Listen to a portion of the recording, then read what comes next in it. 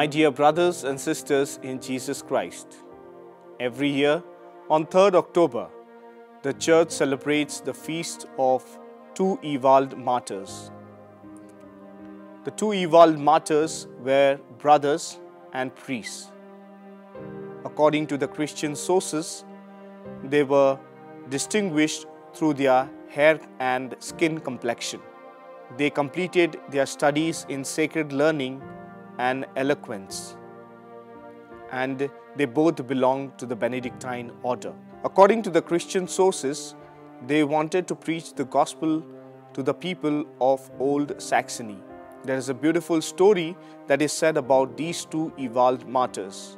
According to the Christian sources, there is a beautiful story of these two Ewald martyrs. When they went to preach the gospel to the people in Old Saxony, they met a certain official who invited them to stay in his house. The two Ewald martyrs thought that they could convert this official. So while staying in his house, they prayed and sang psalms and also celebrated the Mass. This news reached the local people who were pagans, and they thought that these two Ewald martyrs would easily convert the local chieftain, and hence they plotted to murder these two Ewald martyrs. The local people captured these two Ewald martyrs and killed them. The white Ewald was killed by the sword, and the black Ewald was torn limb by limb, tortured, and then killed. Both their bodies were thrown into the river.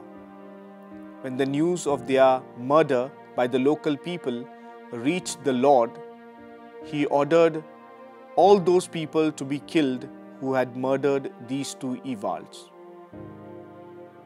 Their villages were burnt because they had taken law in their hands. These two Ewalds died in the year 692. And it is on October 3rd that we celebrate their feast. These two Ewalds are considered as martyrs in Rome, and their mortal remains are in Cologne. My dear brothers and sisters in Jesus Christ, let us pray through these two Ewald martyrs that we too continue to spread the gospel values in our life.